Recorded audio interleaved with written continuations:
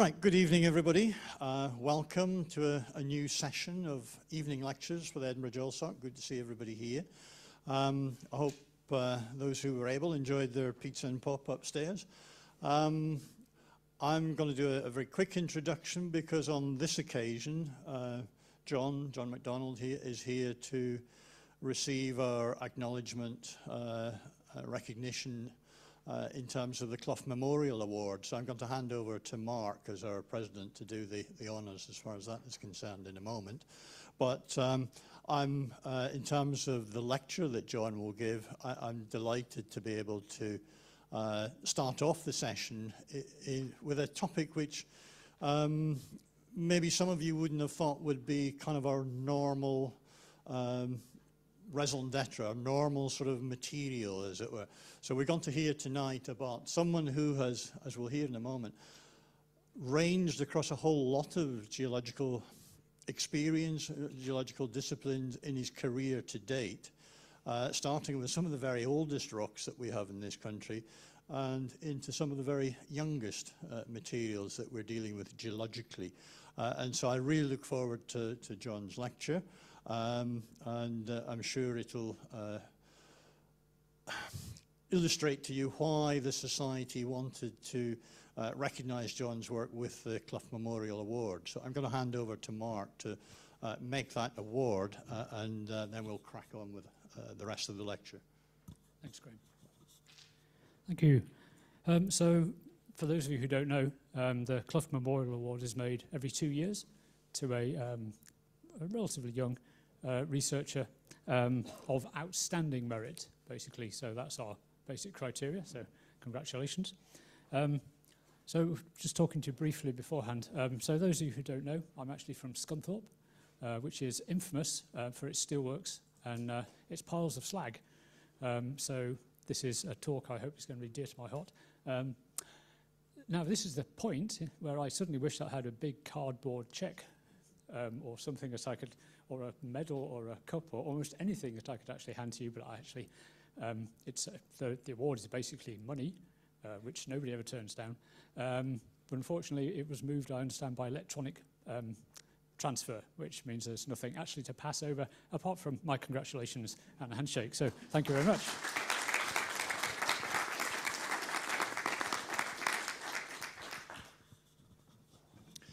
Okay, yeah, congratulations, John. Thank you. Right, same format as we always do. Questions at the end of John's lecture, and then we'll hand over to you, John. Thank you.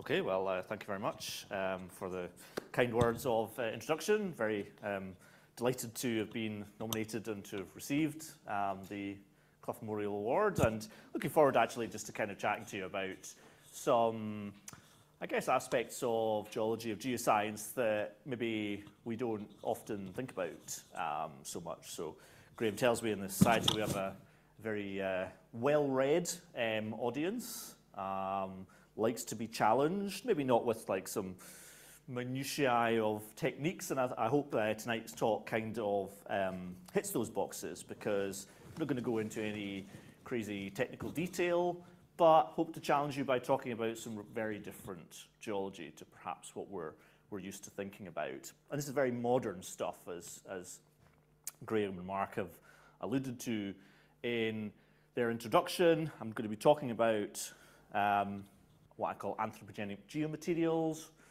the mineralogical materials that we as humans create, and then how they can then go into creating new rocks over the last sort of 100 years or so. So very much the latest part of the geological record. I'm going to try and use as much as possible examples from Scotland, you know, to kind of hopefully engage our local audience. Some are slightly further afield in terms of the north of England, but there's lots of great stuff in terms of understanding this kind of anthropogenic geology that we can do in our local area. You know, it's my name on the award, but there's so many other people that have contributed in various ways to some of the stuff I'm going to show here today. I think I've maybe got everyone in this extensive list in the bottom right of the screen. Apologies to anyone who sees this who thinks they should be on it but aren't. But yeah, so just to acknowledge that. So I thought I'd maybe just start by saying a bit about how I got to end up studying and researching these kinds of things, this kind of anthropogenic geology, because it's not really something, you know, when you go to university to do a geology degree, that really get taught about very much. Certainly not when I was a student. And so I kind of started in a very sort of classical geology, geoscience background. My first foray into research in my PhD was looking at rocks from the Lewisian Gneiss Complex, so oldest rocks in the UK and northwestern Europe, in northwest Scotland. And, you know, I was very much into geochronology, but geochemistry, doing some field work, you know, all the kind of great stuff that a sort of keen graduate wanting to do research into a PhD does. So, you know, that kind of went fairly well. Did my PhD in Liverpool. Was based in Liverpool, supervised by John Wheeler, but also with supervision here in Edinburgh. So Catherine Goodenough, who's pleased to see here tonight. Also Simon Harley from here in the School of Geosciences.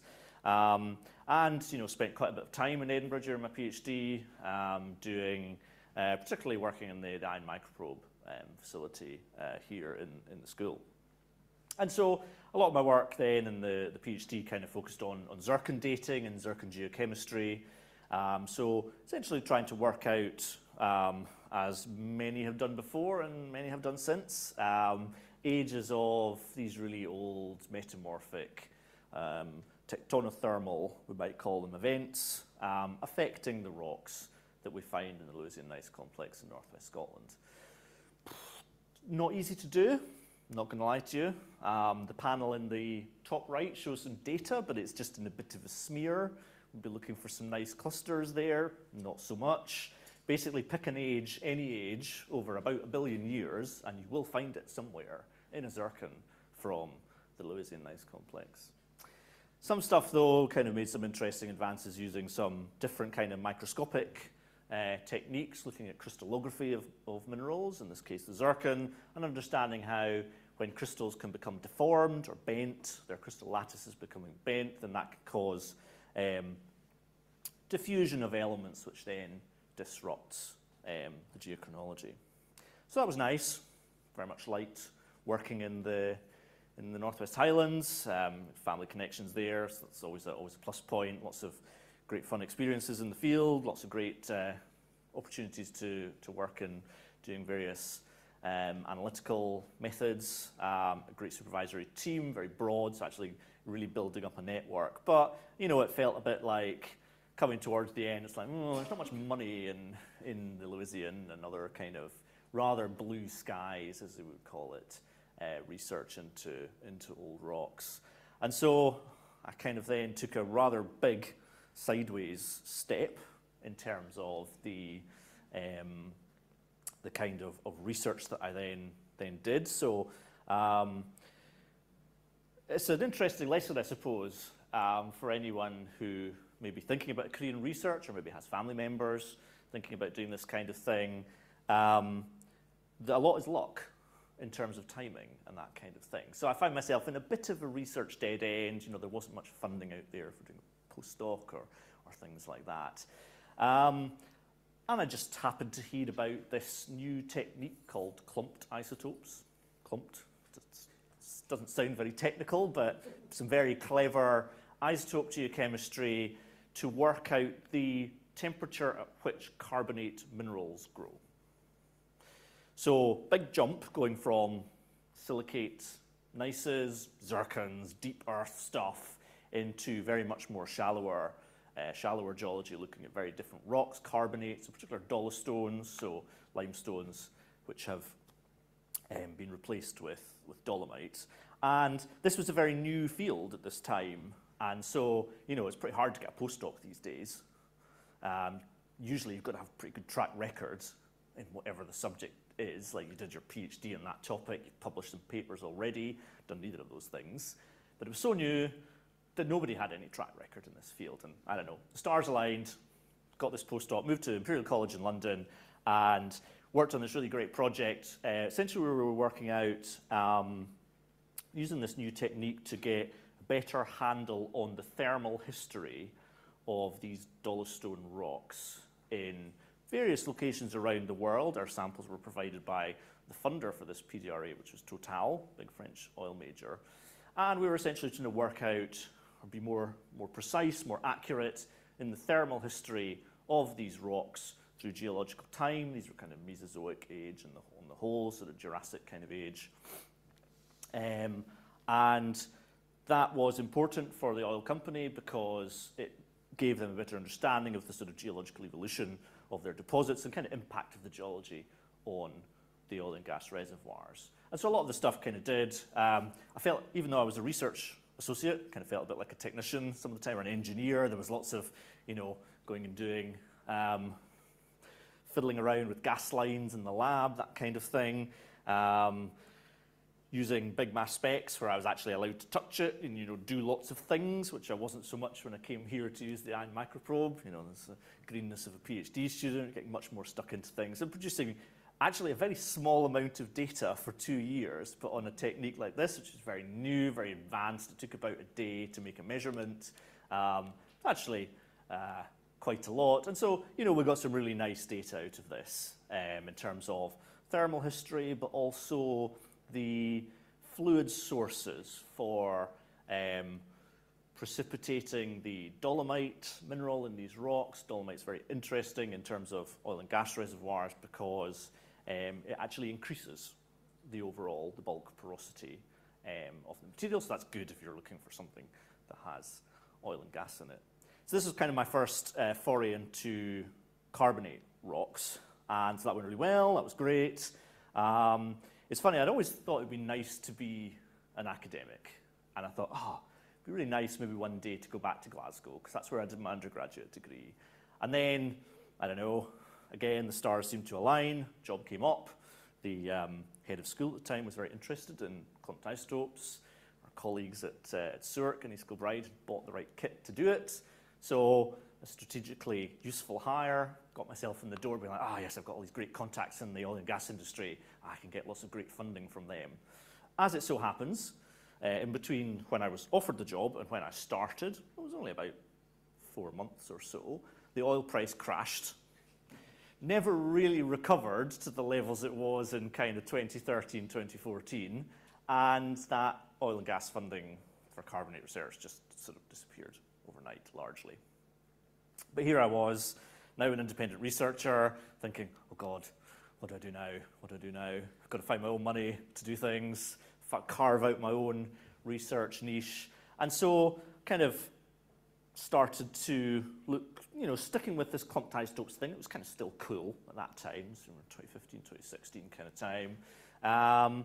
But working on different kinds of rocks. So I moved into a bit looking at calcite veins, so both in ancient hydrothermal systems, so did some work collaborating with various folk, looking at some calcite veins from various locations across the Midland Valley of Scotland, Arran, Ayrshire, those kinds of areas, Renfrewshire as well, and looking to see if we could use a combination of this clumped isotope technique to work out temperature of the fluid flow, and then combine that with some uranium-lead dating, which is what I'd done in zircons back in my PhD, but now doing it in this calcite, so working with Nick Roberts down in Nottingham and many others. We've got some really nice stuff about kind of pairing these techniques together to try and understand the thermal evolution, the fluid flow in these ancient hydrothermal systems. I also had the opportunity through collaborators at Imperial to work with some colleagues in Taiwan, where we looked at the same kind of thing, essentially, but in an active geothermal system. So that was a sort of nice thing to do, but I was kind of looking around for other opportunities in the kind of carbonate rock space. And around this time, started thinking about carbonate rocks that form on the Earth's surface. So rather than things deep down, reservoir rocks, veins, things like tufas forming at the Earth's surface. So in the photograph on the right here, we can see behind the dissertation student there, sort of rather muddy, mossy looking thing, but underneath that coating is a very nice example of a tufa. So essentially we're looking at carbonate deposits which have precipitated directly from surface waters. And we get these in places where we have a lot of limestone bedrock, interaction between the water and the bedrock, some dissolution of that bedrock, so there's a lot of CO2 held in solution in the water. But when you come to something like a waterfall, where we get lots and lots of turbulent flow, that then allows that CO2 to come out of solution and precipitate some carbonate minerals, forming a tufa deposit. And so, kind of poked about at this a bit, this kind of thing, doing some of this clumped isotope measurement stuff. It worked reasonably well, maybe slightly on the hot side. This example's from the Isle of Lismore in Argyll, big limestone island, so get quite a few of these very nice natural tufas forming. I suspect the temperature of that water is not quite 20 degrees, maybe a bit less than that. But we're kind of in the right ballpark, looking for new opportunities for using these different techniques that I'd gained experience in carbonates. And then a chance encounter. So much of that sort of serendipity in research.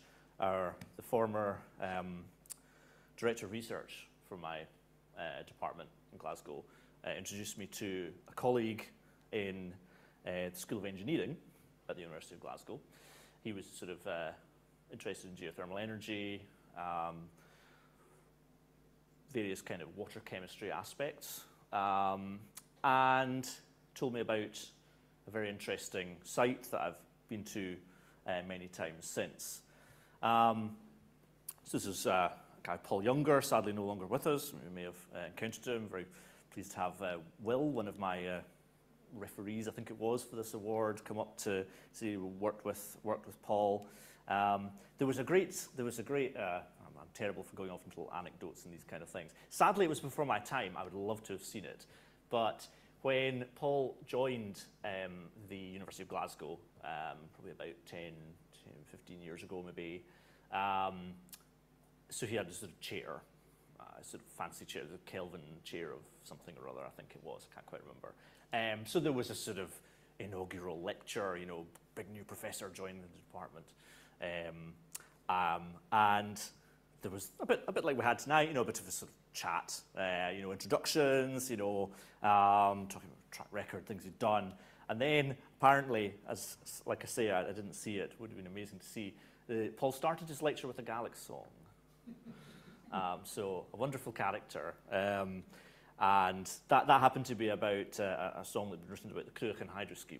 He's very into these things. Anyway, sorry, I digress with an anecdote. But essentially, Paul told me about this other tufa deposit, but of a very different type. So location at Consett in County Durham, northeast England, very well known for steelworks from sort of mid to late 19th century through until around 1980. So operational for a long time. And there was this kind of rather mucky looking tufa, sort of lots of bitten tires dumped in the stream kind of thing, not very pleasant, very fascinating, but not overly pleasant. But quite nice, quite well exposed, say, compared to the one I showed in the previous slide. Some really nice layering in it. We've got a kind of close-up of a section here with some rather nice layering, and it's a good chance to get in there and try and do some detailed work with this clumped isotope technique and other stable isotopes of carbon and oxygen, essentially to see if could we maybe pick apart something in the stratigraphy of this deposit, trying to tie this to some environmental parameters or whatnot. So this work was done by Chris Holdsworth, acknowledged in the first slide. We're pleased to see in the audience this evening, current PhD student here in the School of Geosciences. So this was done in Chris's MSc by research, so some fantastic work done. And this kind of table here, I know there's a lot of numbers, let's maybe not dwell on these too much, but we thought maybe the one in Lismore was slightly on the warm side. Temperature of the water, I mean, I know the northeast of England is reputed for being cold and its inhabitants being very hardy when they're out on the town. But, minus 10 to minus 25, not so much. And so essentially what we have here in this tufa is Again, a sort of surface carbonate deposit. This is formed in a very different mechanism to the one that I talked about on Lismore.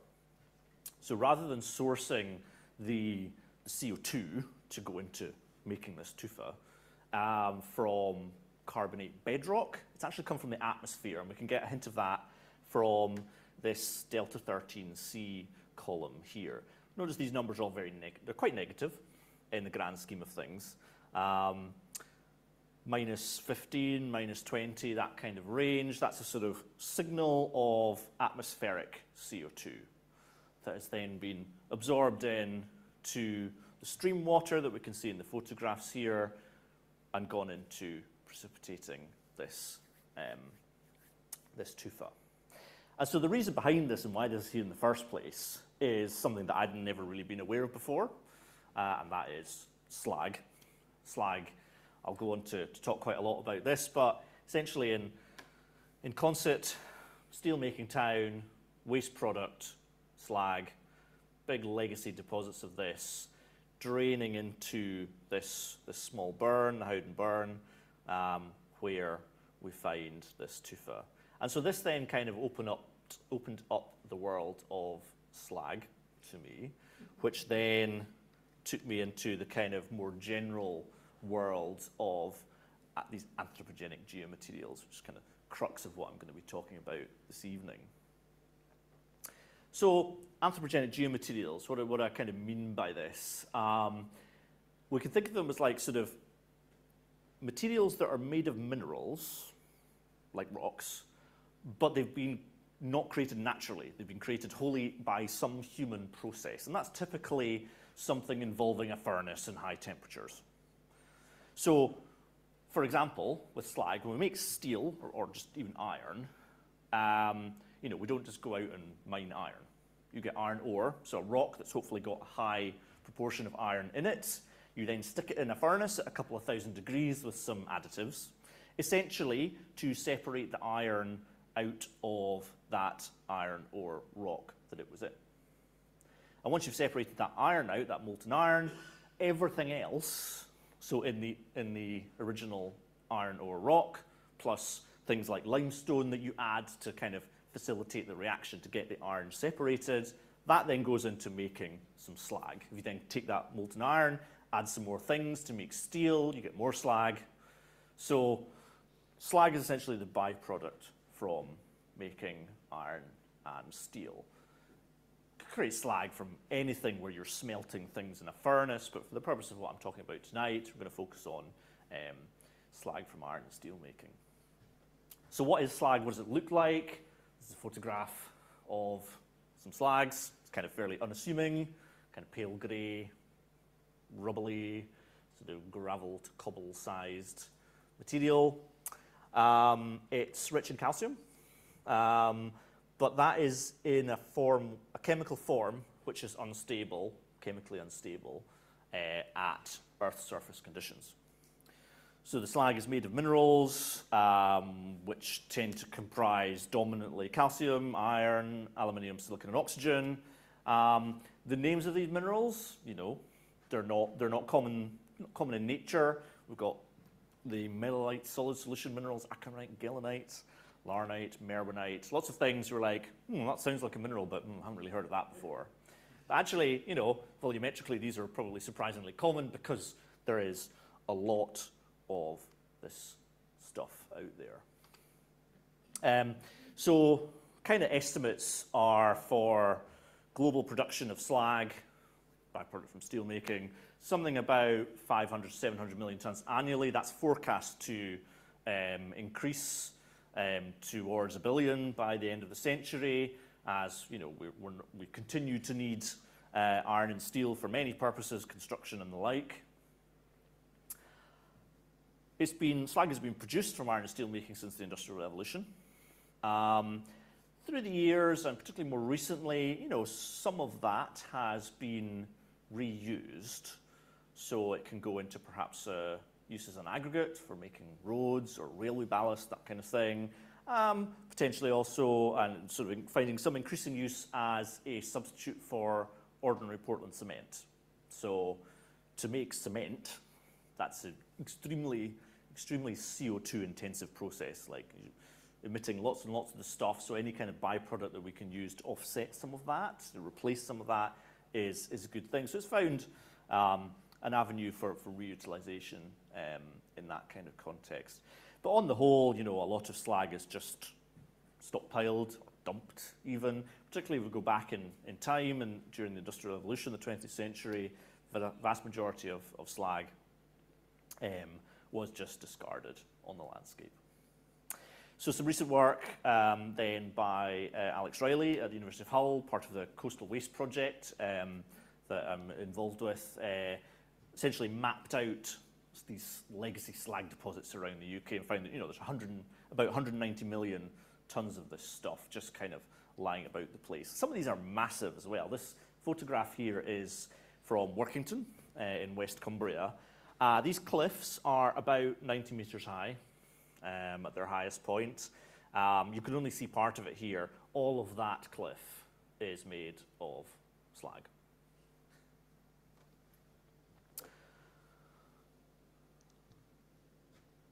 So, I mentioned sort of a definition for anthropogenic geomaterials. I'm going to focus mainly on slag this evening, but just to mention some other thing, what am I talking about when I'm talking about anthropogenic geomaterials?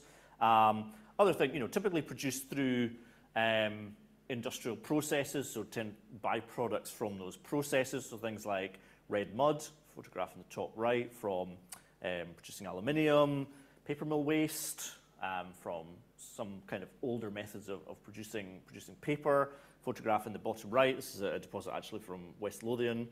But also things like brick, cement, concrete. These are all made of minerals. So they are sort of a geomaterial, as I would call it, and of course they're anthropogenic. These two photographs in the sort of bottom left here are actually from the beach in Edinburgh, up at Granton. Collaborating with a PhD student in Glasgow, doing some interesting work on how the influence of these anthropogenic geomaterials, as opposed to natural beach pebbles and cobbles, what impact that's having on these kind of coastal geomorphology processes. We can see the photograph here in the middle. A lot of this material is anthropogenic. Much of that is brick. And then the one on the left here, quite a rather spectacular beach deposits and wonderful imbrication of these slabs of concrete. And so, quite how these anthropogenic geomaterials influence coastal processes, really interesting avenue that we're currently exploring. In terms of my sort of, personal interest, research interest, with anthropogenic geomaterials is at the kind of small scale, So I guess in my research I've always done relatively small scale things, be that zircon geochronology or the kind of isotope geochemistry stuff and very small samples in dollostones that I did in postdoc, through to veins, relatively small features, and using chemical and microscopy approaches to answering problems, questions with those kinds of things. So some work that was published relatively recently on slag was looking at the kind of what we call microstructures, so the kind of small scale textures of the way in which slag can then react with CO2 from the atmosphere, potentially as something we can use as a kind of carbon dioxide removal technology. And that's one of my main reasons for looking at slag, is this ability to react with CO2 and store it away.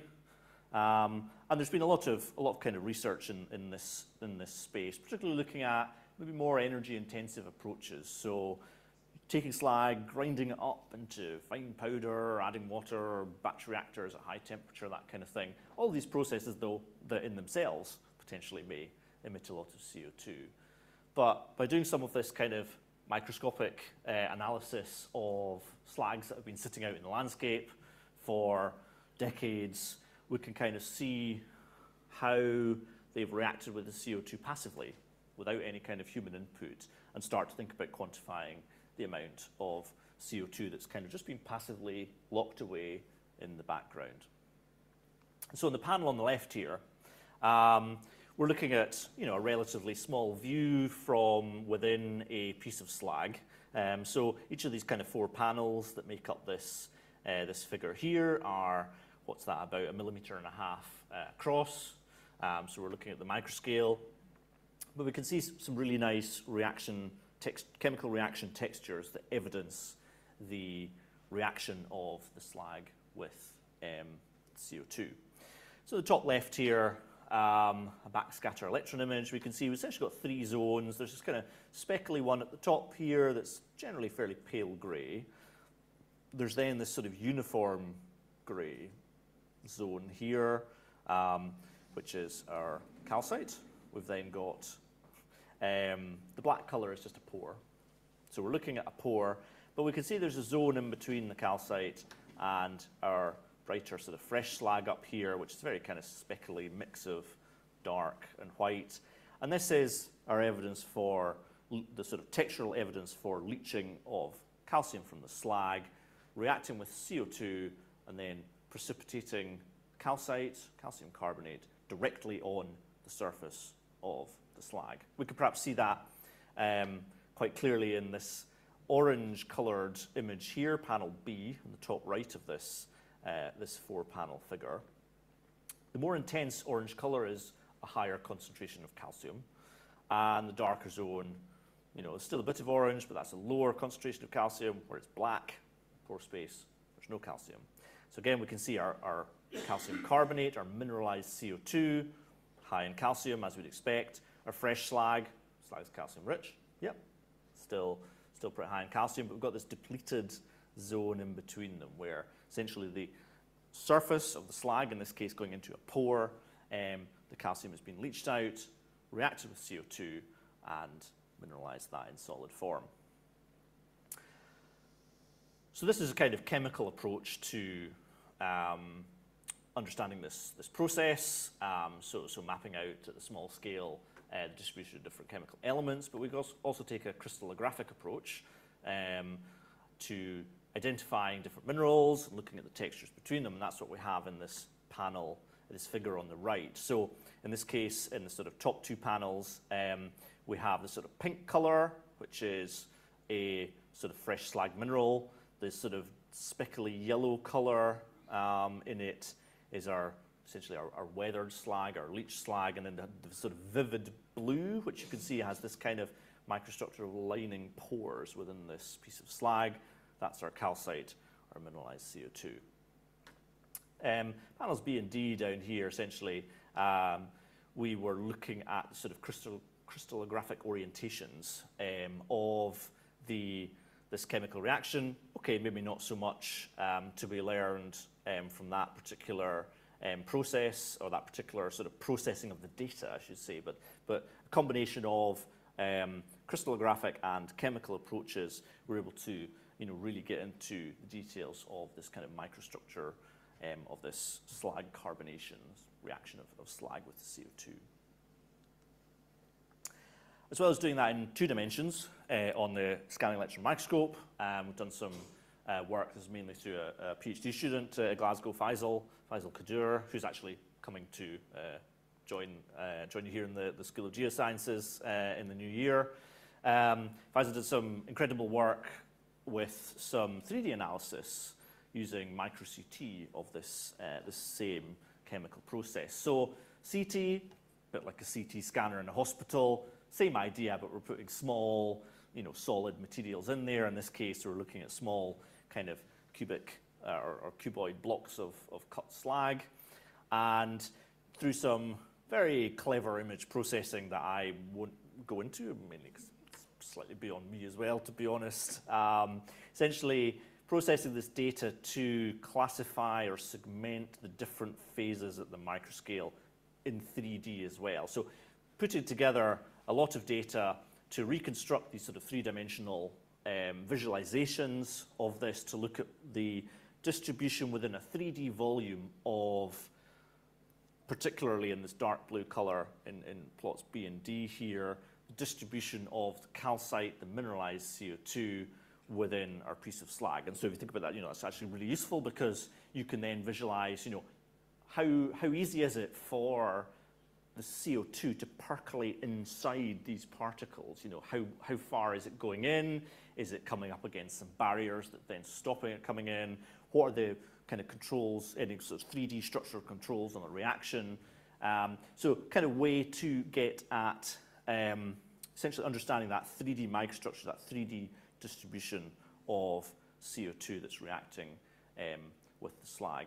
This approach is actually non-destructive, which is rather nice because we can actually track the reaction in time between our CO2 from the atmosphere and slag, because essentially what you're doing, you could take a piece of slag, maybe a fresh piece, put it out, react in the atmosphere. Every so often, take that same piece, stick it in your CT, construct these maps, but that does not affect the sample, does not destroy the sample at all. You can put the same sample back out and keep that reaction going, and you can track that through time, which is a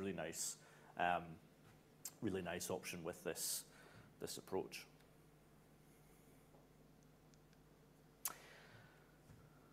Oh, my little video animation has stopped.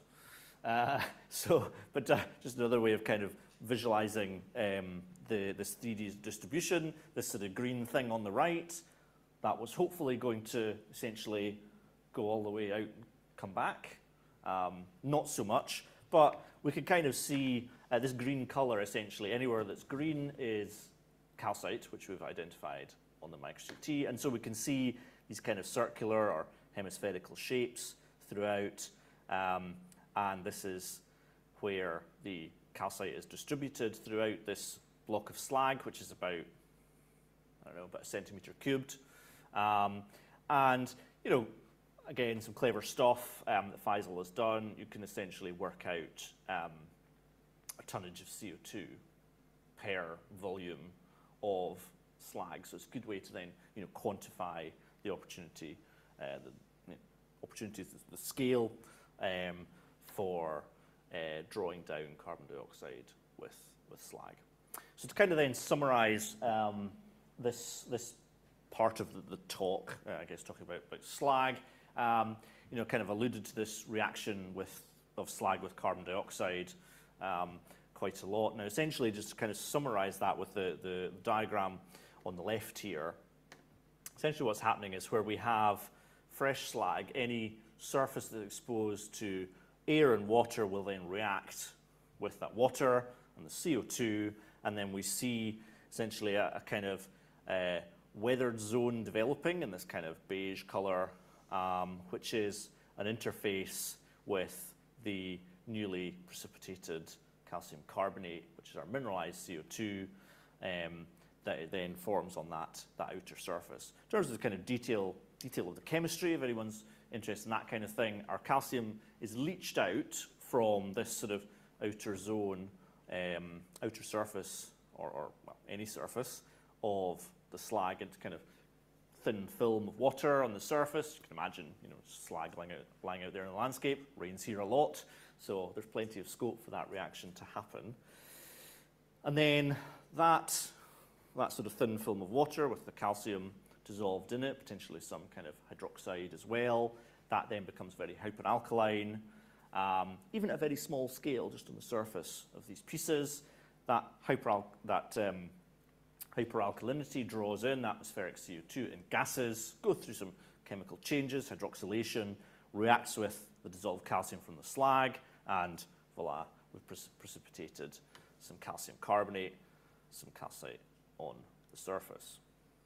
And so this kind of 2 and 3D microstructural analysis, trying to really kind of pick apart the microstructures of this reaction. So my main focus, I guess, of looking at slag has been this kind of carbon dioxide removal, sort of push for that kind of thing. It's interesting, actually, in the UK and in Scotland, people talk about CCS, carbon capture and storage, and almost everyone automatically thinks, yes, a power station or a big factory, a big CO2 source. Yes, we'll catch that and we'll put it in a pipe and we'll stick it out underneath the North Sea. Good. But it's very interesting to go to an international conference this summer and go to the CCS session, and hardly anyone was talking about that. Everyone was talking about mineralizing or reacting the CO2 with silicates. That could be natural rocks or industrial byproducts like slag. And so I guess just in terms of its sort of applicability, this may be smaller scale deployment of these kind of things that could be done in many more places, actually has a lot more potential than the kind of very big engineered approaches with lots of infrastructure to pipe CO2 from a point source out underneath the North Sea, for example, into a depleted hydrocarbon reservoir. So that's kind of, I guess, my main interest in slag is to that. But one thing I've found kind of amazing when I reflect on it is, had I continued to look at natural rocks, I'm not sure I would have been able to collaborate with the number of different disciplines that I have by looking at something anthropogenic. So that, there's slag has got, not just slag, anthropogenic geomaterials more generally have, just kind of stick their tentacles out into so many other fields. Botany, biodiversity has been a really interesting one. Two photos here of some slag banks. These are in northwest England. Quite a diversity of relatively unusual flora and indeed fauna, particularly in terms of insects, flourish with this slightly unusual chemistry of these materials, and rare plants, and orchids, that kind of thing. So botany's been a good one, but also kind of social science and humanities. Because it's a sort of, there's a link to industry, to sort of development, to deindustrialization, impacts on communities. There's been some really interesting kind of collaborations I've been lucky to have with social scientists, humanities, human geography, those kinds of things. So that's been really interesting.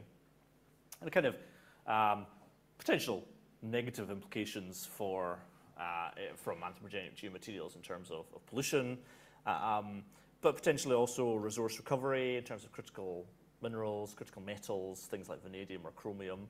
There are reasonable concentrations in some of these materials. Not necessarily the easiest to process and extract them, but something to be thinking about as technologies in that kind of area improve. Okay. So on to the kind of final part of the talk now. So what I've been talking about so far there in terms of anthropogenic materials, I've been thinking about these like pieces. Yeah. Your average slag heap, not necessarily always, but will be like a pile of gravel. However, some kind of very recent work in the last couple of years that I've kind of got into a bit more is quite often we'll find these heaps of rather unassuming gravel converting into larger rock-like masses, essentially. So if we take slag as our example, our iron and steel making slag, reacts with CO2. Yep, we know that. Great. But where does that calcium carbonate where exactly does it precipitate? Okay, we saw it in some of the micro-CT data, the SEM data that I showed, in pores, lining pores, internal in a small particle of slag. But what if we look at that in a bigger scale? Outer surfaces of particles will also react, forming essentially mineral cement of calcium carbonate around the edges of particles. But if you've got a deposit of particles of slag, which are reasonably well packed together, and you start mineralizing the gaps in between them, you're going to then fuse them together, you're going to lithify them, and essentially you've made a rock. We've had some interesting discussions actually recently about what is a rock? Does that count as a rock?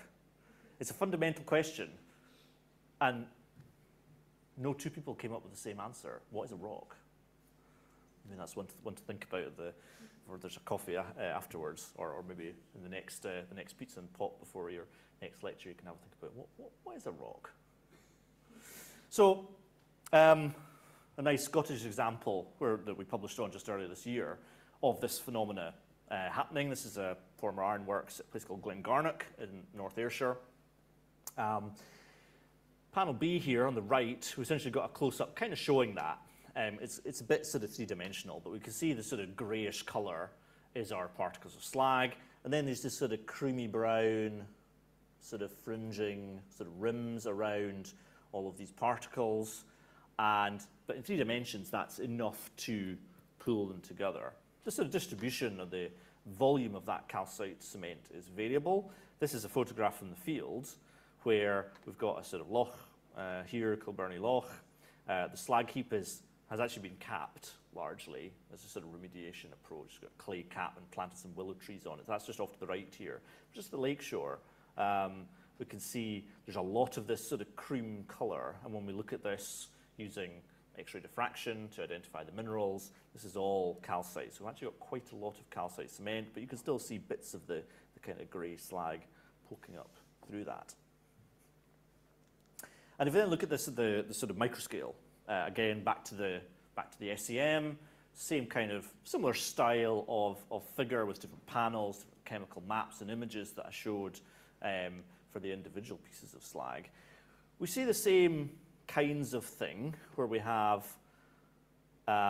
fresh slag, let's say, that's not weathered, it's not been leached, it's not lost its calcium. So that's maybe this area. Let's go to panel D. We're looking at the sort of top left. Great. It's a bit of orange. There's this kind of green stuff throughout that isn't really playing any part in that reaction. We've got this orange colour up here, high calcium concentration. Then get this zone on the edge of this clast, which is more purpley in colour, so it's kind of more silicon dominated. It's lost its calcium, and you can see that in a few of these different clasts here.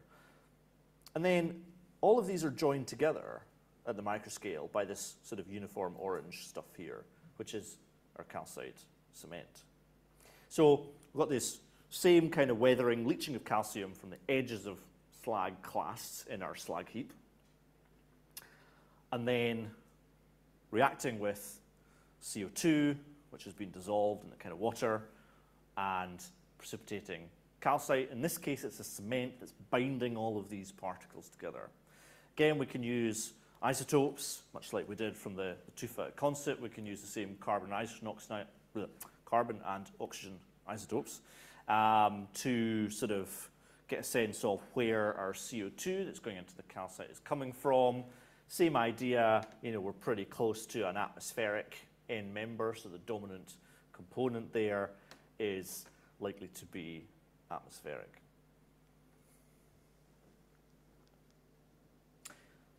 Another example in the panel on the left, I just quite like these pictures, to be honest, quite colourful, which is always quite nice. Catch the eye. Same idea, we've got clasts of slag, particles of slag, so that's kind of anywhere where there's this spickly green stuff throughout. I've outlined them in the white dashed line here.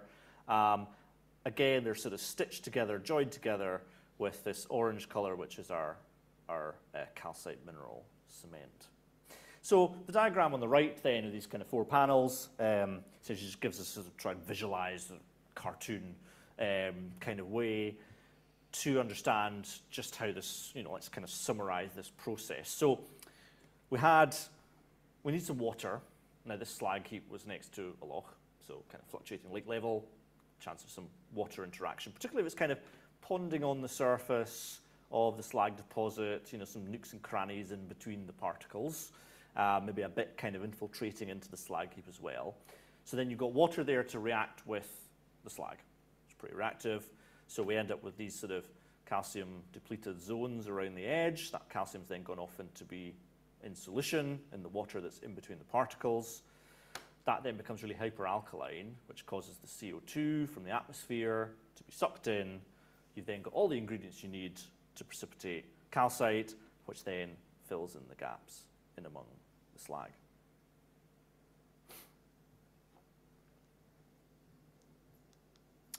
We don't just see this in slag as well. Done some work recently on a rather interesting anthropogenic geomaterial deposit from a former cement works in North Lanarkshire.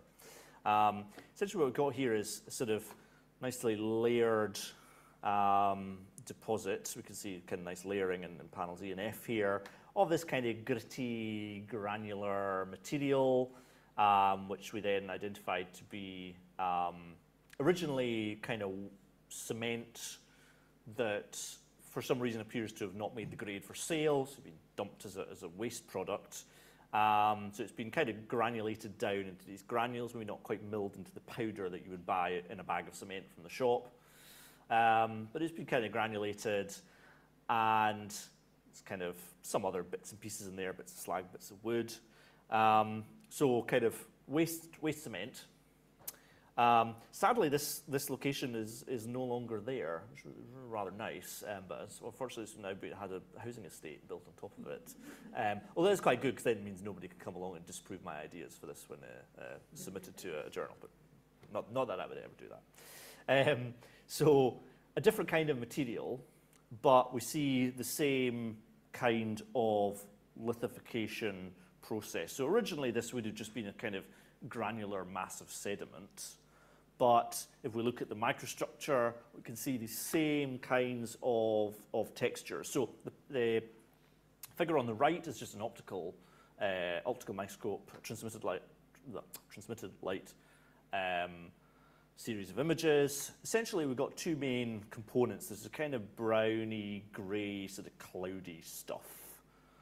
And then there are these brighter bits, small crystals of a more transparent, light transparent phase. So what we have is that this lighter stuff, transparent stuff, is calcite. The dark, the sort of cloudy grey stuff is an alteration product from that primary cement. Essentially, the cement has reacted with water from this calcium silicate hydrate phase. Details don't really matter, essentially, but it's the microstructure. So again, if we look at the panel and the figure on the left here, same kind of scanning electron microscope series of images. If we look at the one in the bottom right, maybe very distinct partitioning between silicon and the purple color, calcium and the orange color. So basically where we have purple, we have this kind of cement phase, and in sort of grains, and then this sort of orange color indicating the presence of our calcite cement, forming sort of rims around these particles and bonding them together, lithifying them together in a sort of larger rock-like mass. This diagram, so schematic diagram, just trying to maybe illustrate that a bit more clearly. It's a slightly more complex chemistry going on because it's cement minerals.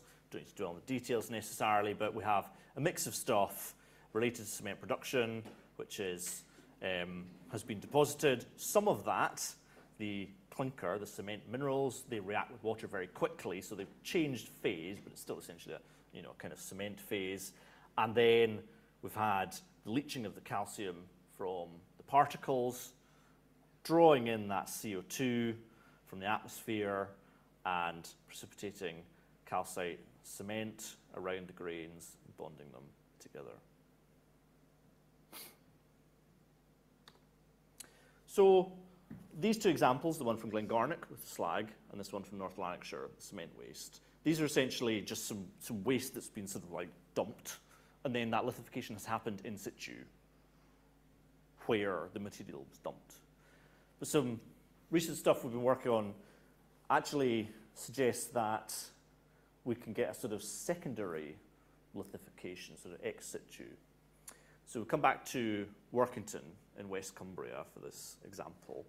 The photograph on the left here, this kind of, these cliffs, that was the same cliff that I showed a photograph of earlier, they're kind of quite big deposits of all slag. You can see on top, sort of grassy, this sort of yellowy colour. But you're very exposed to the Irish Sea here. So there's been a bit of erosion, got these cliffs forming. So some of that slag has been eroded by the waves. And as we would have with any geological material, if you erode that with waves and you're on a beach and those eroded particles are rolling around, you're knocking off the corners, lots of impacts, you're going to round those particles off quite a bit. And so if we then look at the beach in front of the slag deposits, so kind of in the foreground of the photograph here, all of the pebbles are quite rounded. Fair enough, expect that from a sort of beach deposit. But actually it's not really a beach. There's not many loose pebbles because almost all of what you can see on the beach here is one solid layer of rock.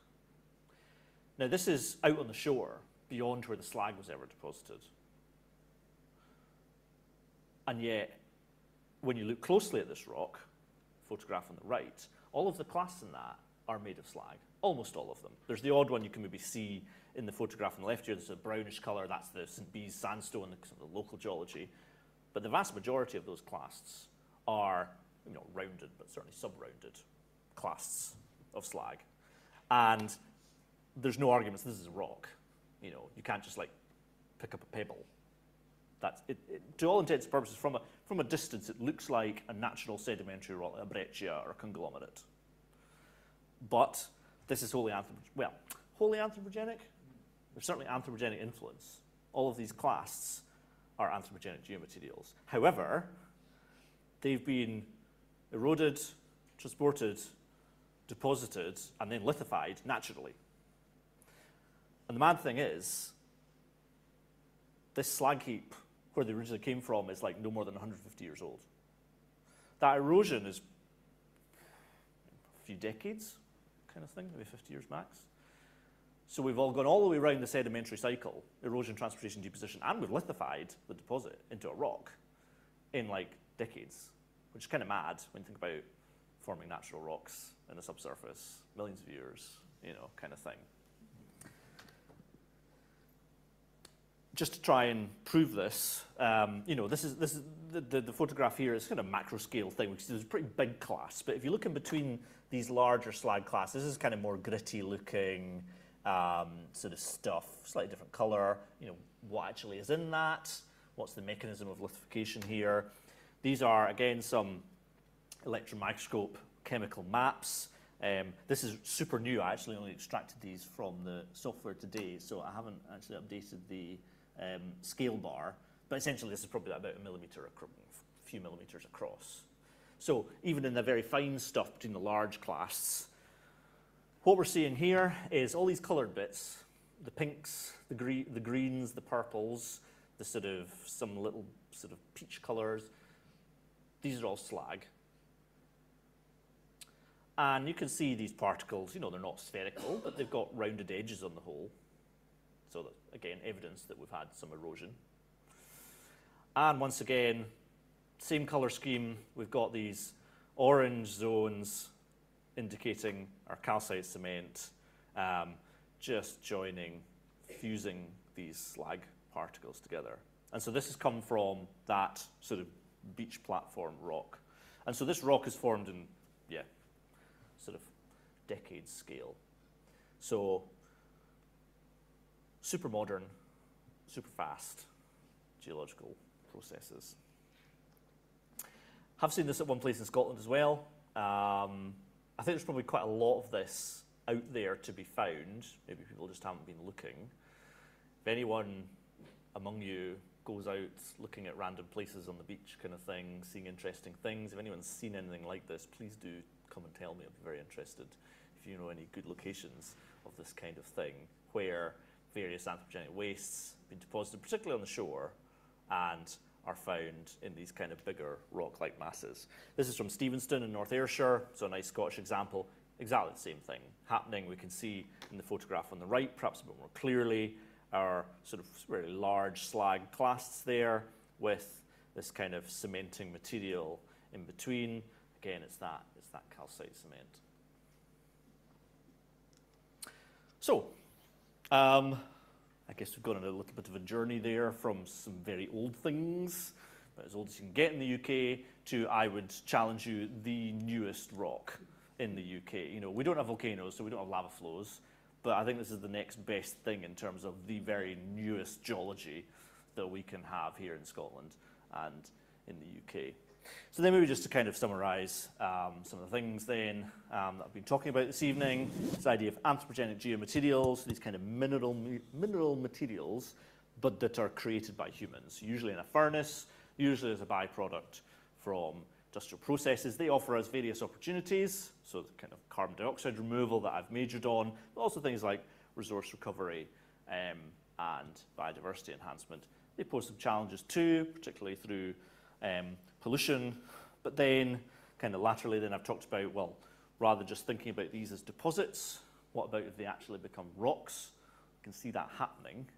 And so with ever-increasing production of these materials, byproducts from other materials like steel that we really need, and we're not going to stop needing, so we're continually adding to the volumes of these things, these anthropogenic geomaterials that are out there in the landscape. You know, we've shown that these things can lithify super rapidly, and so perhaps then, as we look into the geological future, the future rock record, you know, maybe these kind of things are going to be playing a bigger role, becoming more prevalent in the rocks of the future. So with that, I will finish, and thank you very much for your attention.